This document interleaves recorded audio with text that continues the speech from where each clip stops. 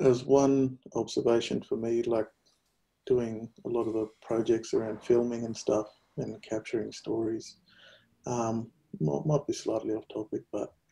I guess as we sort of went back out onto country and we did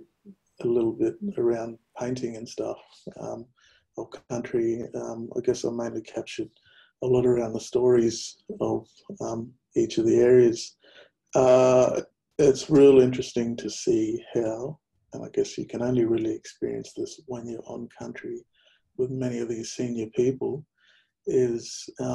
they suddenly get immersed into their own, um, well, basically the earlier days, and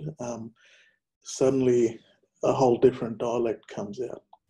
Like I'm hearing words that are, there's a lot of everyday language that's spoken